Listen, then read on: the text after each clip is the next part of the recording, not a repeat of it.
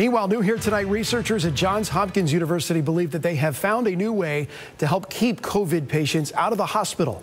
ABC Action News reporter Heather Lee tonight with this treatment and why it may come at the perfect time.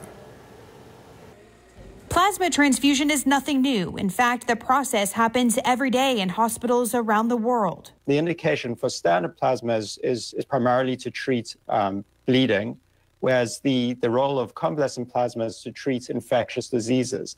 Which is why researchers put convalescent plasma to the test in June of 2020 to see if it could help keep COVID patients out of the hospital.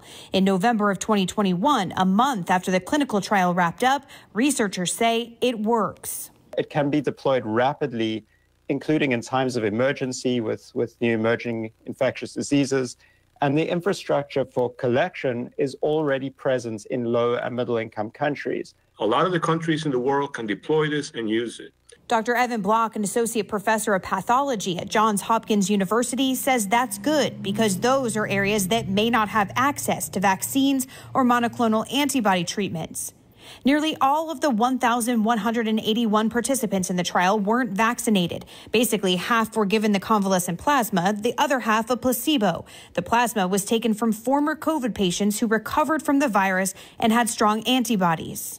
Researchers say 2.9% of the patients who received the plasma had to go to the hospital. That number was 6.3% for the group that got the placebo, which they say reduced the need for hospitalization by more than 54%. We know we can reduce hospitalizations transfusing up to 9 days. And they think it can keep up with mutations like Omicron. It's more durable or adaptive than some of the targeted therapies such as monoclonal antibodies, where we've witnessed this diminished efficacy with viral evolution. More research is needed to see what happens when the plasma is taken from folks who are vaccinated, but researchers believe it could be even more effective.